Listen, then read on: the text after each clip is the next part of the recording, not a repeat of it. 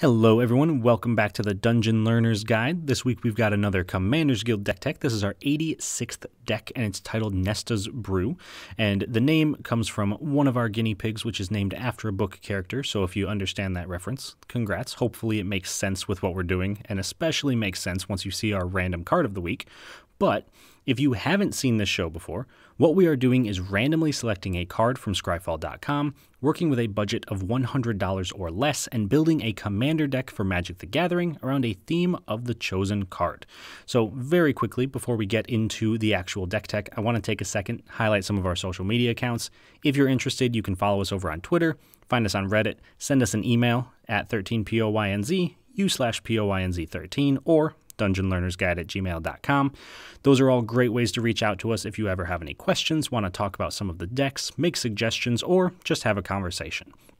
If you're looking to support the channel, though, you can always just like the video, subscribe to the channel. That does help out a lot. But if you want to help a little bit more directly, you can go on over to TCG Player using our affiliate link in the description below. Any cards you purchase after clicking on that link lets TCG Player know that we sent you over there, so we get a little bit of a kickback from that. And of course, the most direct way you can help support us, patreon.com/dungeonlearnersguide. There you get access to our deck techs an entire week early. You get access to a Discord channel where we brew up some of the decks and also play the games. So if you've ever been interested in playing games on the channel, that is a great way to participate. And of course, at the top tier, you would also get access to the unedited gameplay videos, so you can hear the players talking with each other, laughing, having a good time, rather than just my own narration. And I will also send you one of our random cards of the week every single month. So if that is something you're interested in, please do check it out. And like I said earlier, if none of that is what you want to be doing, or maybe just not your style, I completely understand. You can always like the video, subscribe to the channel. That is certainly very helpful. So without any more rambling from me, I suppose it's time we jump into the actual deck tech. So first up, we got to start with our random card of the week, which this time was suggested to us by Miserable Level 7966 over on Reddit, and that card is Storm Cauldron. So once again, going back to the title of Nesta's Brew, hopefully, if you understand the reference, it makes a little bit more sense now, and if not, well, might just have to look it up. But Storm Cauldron is 5 mana for an artifact that says each player may play an additional land during each of their turns. Whenever a land is tapped for mana, return it to its owner's hand. So I'm not going to lie to you, when I first got this suggestion, I had absolutely no idea what I was going to do. I started looking at different commanders and different color combinations and different themes, and I could not figure it out. And then eventually, I found a commander in a color combination that I personally don't play that often, so I wasn't aware that this commander really existed. And the gears just kind of started turning. So the commander that we're going to be working with this week is actually in the Simic colors, and it is Jadzi, Oracle of Arcavios. She is 6 blue, so a massive 8 mana for a 5/5 human wizard. We can discard a card to return Jadzi, Oracle of Arcavios to its owner's hand, and it has Magecraft. Whenever you cast or copy an instant or sorcery spell, reveal the top card of your library. If it's a non-land card, you may cast it by paying 1 rather than paying its mana cost. If it's a land card, put it onto the battlefield. Now, you might be saying to yourself, but Zach, this doesn't really seem to work that well with Storm Cauldron. Why would we want to return lands to our hand when this isn't technically a landfall commander? And that is why we're also looking at the back of Jadzi, Journey to the Oracle. This is going to be the big key piece of this deck. Journey to the Oracle is 2 green for a sorcery that says you may put any number of land cards from your hand onto the battlefield. Then, if you control 8 or more lands, you may discard a card. If you do, return Journey to the Oracle to its owner's hand. This plus Storm Cauldron allows us to make a ton of landfall triggers almost on loop, because what we can do is tap all of our lands with Storm Cauldron in play. They all return to our hand. Then we cast Journey to the Oracle, put them all back into play, and as long as we had 8 or more, we can then discard a card, return Journey to the Oracle to our hand, and do it again. So if we have more than 8 lands, we are now in the process of gaining mana every time we do it, And if we have anything in play that cares about lands entering the battlefield, we are getting a ton of triggers every single time it comes in. So that is the synergy that we are trying to build this entire deck around. So without any further ado, let's talk about some of the themes of this deck. How are we actually going to make that synergy relevant and hopefully get us to the point where we can win the game? So first up, like I've kind of already mentioned, we have landfall synergies. If we can have 8 lands enter the battlefield, come back to our hand, enter the battlefield again, come back to our hand, maybe enter the battlefield a third time, at that point, we're looking at about 24 landfall triggers. If we have something like Lotus Cobra in play, which is 1 and a green for a 2/1 snake, landfall, whenever a land enters the battlefield under your control, add 1 mana of any color. That sequence now gives us 24 mana of any combination of colors. That's going to pretty much allow us to cast the rest of our hand, or if we have some way of getting more cards, casting pretty much our entire deck. We're going to be able to keep churning through landfall triggers, keep churning through cards, and be able to take absolutely massive chunks of landfall triggers all at once. So we're not aiming to get like 1 or 2 a turn. We're aiming to get like 10 plus landfall triggers every single turn. That is the main theme of this deck. Now, to back up that theme, we've got to make sure that we have Storm Cauldron. That is a tricky thing to do because we are in Simic. There's not a ton of tutor effects in Simic, so we are relying on cards like Whir of Invention, which is X, blue, blue, blue for an instant. It has Improvise. We don't have a ton of artifacts, so that's not going to be super relevant. But it says search your library for an artifact card with converted mana cost X or less, put it onto the battlefield, then shuffle your library. So yes, it is very expensive. This is a massive 8 mana, but we can do it at instant speed, which is a massive improvement from other tutors. And we put it directly into the battlefield. So we can make sure that at the end of our opponent's turn, we can go ahead, immediately get Storm Cauldron, put it into play, and then on our turn, start doing Lotus Cobra shenanigans or anything else that we want to be doing. So Whir of Invention and all of our other tutors that specifically grab artifacts are incredibly relevant for what we're trying to do with the deck, because if we don't have Storm Cauldron, then we're just kind of a generic landfall deck, and we're not going to have the power to back it up in the way that we will when we have Storm Cauldron. So it's very important to us that we have Storm Cauldron in play when we try to go off with the deck. And finally, that leads us to our last theme of the deck, and that is going to be ramp. Since Journey to the Oracle requires us to have 8 lands in play, we need to make sure that we actually get 8 lands in play. It also helps us cast the Whir of Invention to get Storm Cauldron, because that's going to be 8 mana. It helps us cast Jadzi if we need to, because she's 8 mana. So we have cards like Migration Path, which is 3 and a green for a sorcery, Search Your Library for up to 2 basic land cards, put them onto the battlefield tapped, and then shuffle your library. It also has Cycling for 2. So it's basically Explosive Vegetation, but better. So Migration Path, very good card, helps us get lands when we need it, and it pumps us all the way up from 4 mana to 6, which is an incredible jump for this deck because most of what we want to be doing costs 5+ mana because of how powerful it's going to be with landfall synergies. Plus, Migration Path puts 2 lands into play at one time, meaning we can trigger something like Lotus Cobra, get some mana, and keep going off with the deck. So those are the major themes of the deck. But of course, we do also have to talk about some key cards. The cards that, while not the main combo piece, because obviously that's Storm Cauldron, they're still cards that work very well in the deck and push us toward that victory in the long run. So first up, we have Archmage Emeritus, which is 2 blue-blue for a human wizard, 2/2, has Magecraft. Whenever you cast or copy an instant or sorcery spell, draw a card. Now, we're not Spellslinger, so this isn't going to be super relevant for us just like storming off on our turn and drawing a bunch of cards. But where this is relevant is because when we cast Journey to the Oracle, we can't put it back into our hand unless we discard a card, which means we need to make sure that every time we cast Journey to the Oracle, we are drawing a card. Archmage Emeritus lets us draw that card. So if we can have 8+ lands, Storm Cauldron, Journey to the Oracle, which is in the command zone, so we'll always have that, and Archmage Emeritus, we can draw our entire deck and make as many landfall triggers as we want. Now, It is very relevant, though, to note that Archmage Emeritus is not a may trigger. It says whenever you cast or copy an instant or sorcery spell, draw a card. So if we get to the point where we have drawn our entire deck, we can no longer cast instants and sorceries, or we'll just try to draw a card and lose the game. So that is very relevant. Don't accidentally knock yourself out of the game with Archmage Emeritus, but it will let you churn through your entire deck with the combo that we've talked about. Then that leads us to our second key card, which is Tireless Provisioner. So in a similar vein to Archmage Emeritus, in which case we want to be drawing cards, Tireless Provisioner is going to be giving us a life, and it's going to be giving us mana.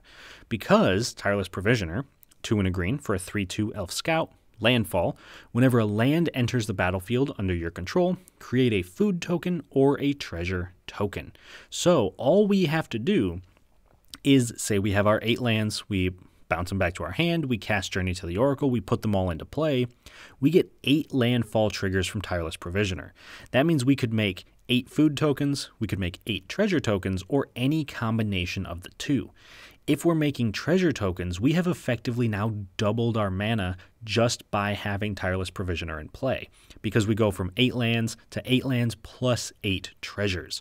So that really helps push us above and beyond, and while Lotus Cobra is great and it also does get us mana, treasures stick around. We don't have to use the mana right now or risk losing it. We could always make a ton of treasures, go to combat, maybe even pass the turn, and still have that mana available if we need it. So that is why I think Tireless Provisioner is leaps and bounds ahead of Lotus Cobra, even though it does cost 1 more mana. Now, finally, we get to our last key card of the deck, and that is Ruin Crab. Ruin Crab and its buddy Hedron Crab, which we'll worry about later because it's not, as weird as it is, not quite as powerful as Ruin Crab in this deck, because Ruin Crab is the win condition. It is 1 blue mana for a 0/3 crab, and it has Landfall. Whenever a land enters the battlefield under your control, each opponent mills 3 cards. So if we have the combo that we've talked about, Storm Cauldron, Journey to the Oracle, and, well, 8 lands, all we've got to do, we tap our 8 lands, we bounce them back to our hand, we recast Journey to the Oracle, put our 8 lands into play, and there are now 8 Ruin Crab triggers on the stack. That means each opponent is going to mill 3 8 times. And that is an incredibly powerful thing to do, because if we're doing that, then all of a sudden, our opponents aren't going to have a library. They're only going to be able to survive a couple of those instances of landfall without milling out their entire decks.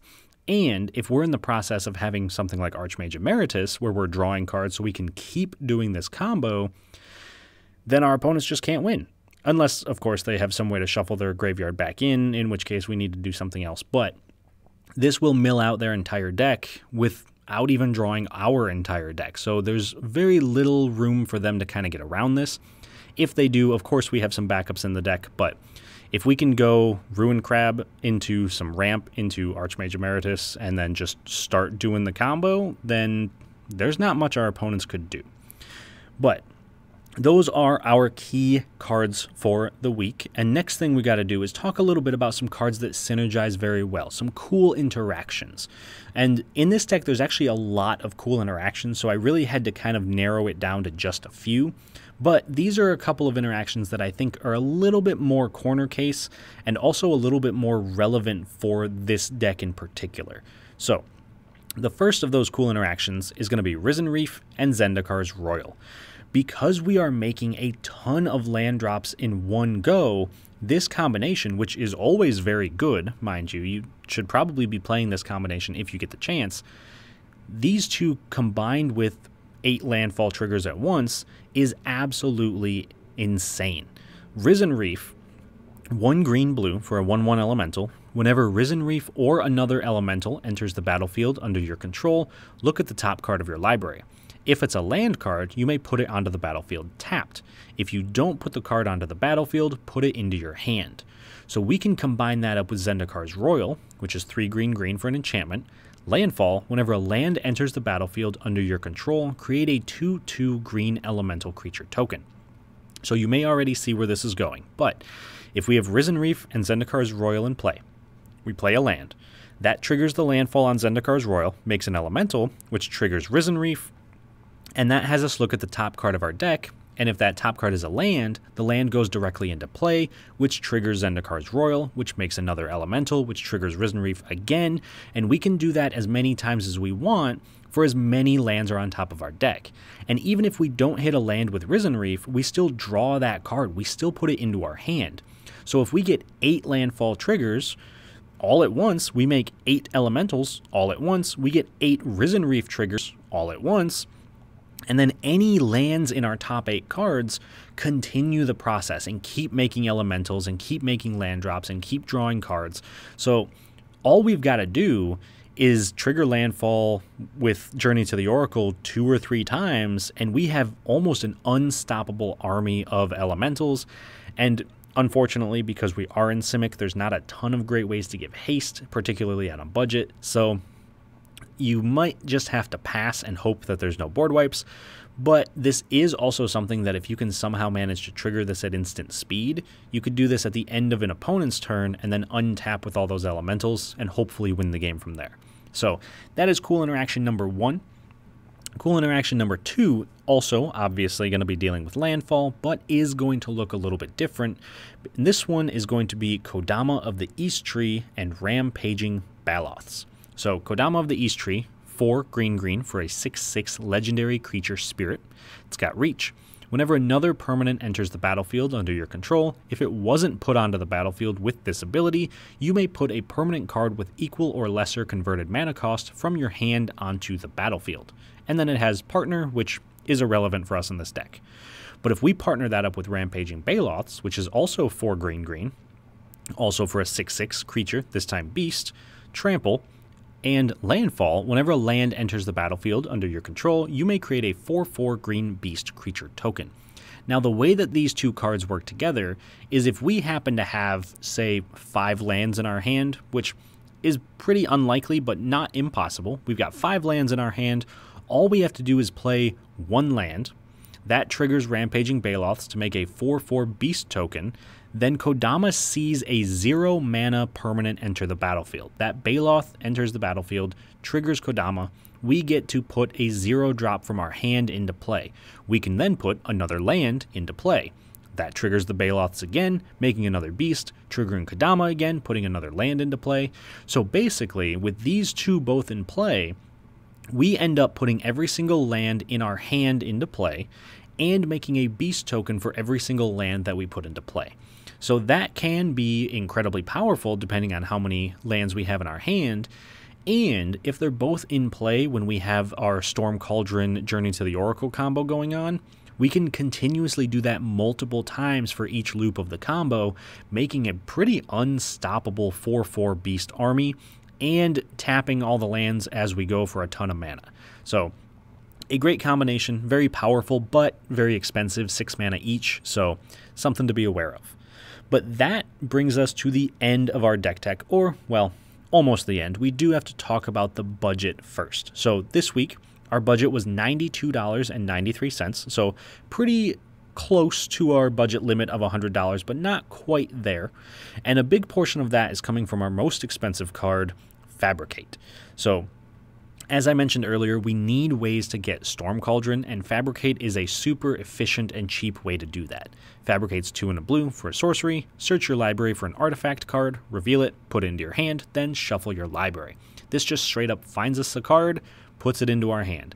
Now, it is unfortunately almost $7, so a little bit on the expensive side, but if you're looking to cut the price down of the deck to close to like $86, this is a card you can cut. There are replacements you can make to it, none that are nearly as efficient, but still something to consider. If you want the deck to be a little less reliant on the combo, then this is an easy cut to make. On the other hand, though, if you're looking to actually increase the price of the deck, maybe you've got some out-of-budget upgrades you want to include, I do have a suggestion for you there as well. The main card that I am going to suggest replacing for this deck is going to be Cultivator Colossus, and you can swap out Vexing Puzzle Box for that. So Cultivator Colossus is 4 green for a star plant beast. It's got trample, and Cultivator Colossus's power and toughness are each equal to the number of lands you control. Now, a word of warning here, that does mean that if you're doing the combo with Storm Cauldron, it will just die when you have no lands, so be aware of that before you start going off with the combo. However, when Cultivator Colossus enters the battlefield, you may put a land card from your hand onto the battlefield tapped. If you do, draw a card and repeat this process. So this is another great way to get a ton of lands into play, and effectively acts as a finisher for our deck once we have that ton of lands in play. Now, the card that I recommend taking out, Vexing Puzzle Box, is 3 mana for an artifact. Whenever you roll 1 or more dice, put a number of charge counters on Vexing Puzzle Box equal to the result. Tap, add a mana of any color, roll a d20, and tap, remove 100 charge counters from Vexing Puzzle Box, search your library for an artifact card, put that card onto the battlefield, then shuffle.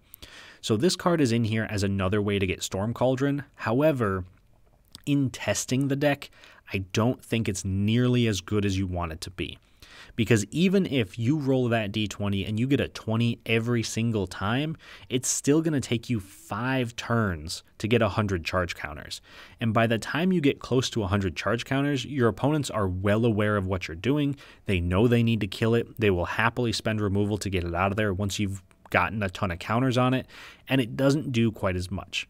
If we were a dedicated dice rolling deck, I think this would be an auto include, but after testing it a few times, I don't think it quite does as much as we want it to be doing. All right.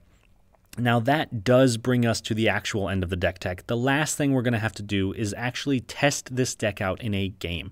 So we're going to run this deck up against 3 separate opponents this week. And this week we are joined by Shawn playing his Sliver Overlord deck, Bilal playing Jared Carthalion, and Jason playing Sakashima of 1,000 Faces and Tana the Bloodsower. So starting off with Shawn, his Sliver Overlord deck is exactly what it looks like. It is a Sliver tribal deck. He wants to have a ton of slivers, start attacking his opponents, make sure that they're all pumping each other up, tutor out the best sliver for the situation, make sure that nothing can kill him, and just kind of steamroll his opponents. I think that knowing what I know about all of these decks, I do think the Sliver deck is the one that I am the most afraid of, because we could have a ton of little tokens, we could have a ton of elementals, or we could have a ton of insects or whatever. Slivers don't really care. They'll have trample, they'll have lifelink, they'll have death touch, indestructible, unblockable, flying, whatever it might be. So I am very concerned about what Slivers can do, considering we're not going to have a ton of blockers. Next up, we do have Bilal's Jared Carthalion deck, which he mentioned is mostly the pre-con that this came with. However, he has made some upgrades to it on his own as well. This is just kind of 5-color good stuff. He just wants to play as many multicolored cards as possible, just put a ton of counters on things, make sure that all of his stuff gets incredibly big, and kind of flood the board with massive creatures. So I would assume that that is a deck to watch out for, but because I don't know too much about it, it's hard for me to say exactly what's concerning with the deck. And then finally, Jason's Tana and Sakashima deck. This is a token deck that wants to play all the big creatures that make tokens like Rampaging Baloths or Avenger of Zendikar, and then it wants to copy those so that way there's always more tokens, there's always more things that are being copied, and there's just a never-ending supply of tokens, because Sakashima is going to be the one copying the tokens, Tana is going to be the one making the tokens, and hopefully the two combined are just going to flood the board. Now, I think overall this is probably the deck that we are best equipped to handle, because we are going to be making a solid amount of like 2/2s and 1/1s. And while they're not great blockers, they can usually do a pretty good job of stopping the 1/1s that Tana might be making. But if Jason does make copies of some of his bigger creatures, then I think we're going to start to worry a bit. So those are our opponents for this week. That is our deck tech, and I hope you all enjoyed it, and I will talk to you all once the game is done.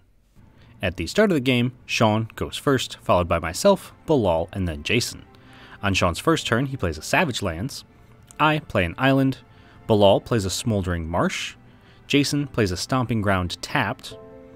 Shawn plays a Mutavault and then casts Rampant Growth, searching his library for a basic land, putting it into play tapped. I play a Forest. Bilal plays a Forest and then casts Farseek, searching his library for Scattered Groves, putting it into play tapped. Jason plays an Island. Shawn plays a forest and casts Pillar of Origins, naming Slivers so that it taps for a mana of any color, but only to cast Slivers, and then casts Siphon Sliver, giving all his Slivers lifelink. I play an island and then cast Fabricate, searching my library for an artifact and putting it into my hand. This lets me get Storm Cauldron.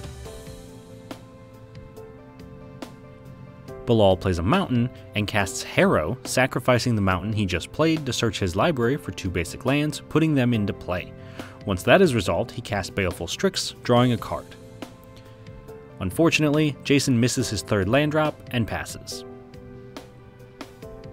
Shawn casts Thorncaster Sliver, making each of his slivers do 1 damage to any target whenever they attack. Then he attacks me for 2, doing an extra 1 to me on attacks, while Shawn gains 3 life. I play a forest and then cast Sakura Tribe Elder. Bilal plays a Glacial Fortress and casts Timeless Lotus. Jason unfortunately misses his land drop again and passes. Shawn casts Sliver Hivelord, giving all his slivers indestructible. He then moves to combat and attacks me for 4, doing an additional 2 damage to me on attacks. Then I block with the Elder and sacrifice it before damage to search my library for a basic land and put it into play. This results in me taking a total of 4 damage, while Shawn gains 4 life. On my turn, I cast Zendikar's Royal, letting me make a 2/2 elemental token whenever a land enters the battlefield under my control. Then I immediately play an island, making an elemental. Bilal plays a Prairie Stream and casts Chulane Teller of Tales, letting him draw a card and put a land into play whenever he casts a creature. Then he casts Rith the Awakener, triggering Chulane so he draws a card, but doesn't have a land to put into play. On Jason's turn, he casts Resculpt, exiling Chulane and making Bilal a 4/4 elemental token. Shawn plays a Dreamroot Cascade and casts Swiftfoot Boots. He goes to equip Swiftfoot Boots to Sliver Hivelord, but Bilal responds, casting Swords to Plowshares to exile the Hivelord. Determined to keep his Sliver, Shawn casts Counterspell to counter the Swords to Plowshares. Then the boots become equipped, and Sliver Hivelord gains haste and hexproof. He then moves to combat, attacking Jason for 5 and Bilal for 4, doing an extra damage to Jason and an extra 2 damage to Bilal. Bilal then blocks with Rith and his elemental, taking no damage, while Jason takes the 5 and Shawn gains 12 total life. On my turn, I play a forest, making another elemental token, and then cast Titan of Industry, making a 4/4 Rhino token and destroying Shawn's Swiftfoot Boots. I then move to combat and attack Shawn for 2. Bilal casts Ramos Dragon Engine, which gets a +1/+1 counter on it for each color of mana in any spell that Bilal casts. He then casts his commander, Jared Carthalion, putting 5 counters on Ramos. He activates Jared's -3 ability, putting 3 +1/+1 counters on Rith and 2 on the Baleful Strix. He then moves to combat, attacking Shawn for 12, removing 5 counters from Ramos when his creatures do damage to make 10 mana. He uses this mana to activate Rith's ability, making 8 Saproling tokens since there are 8 green permanents in play. On Jason's turn, he unfortunately still can't find a 3rd land, so he passes.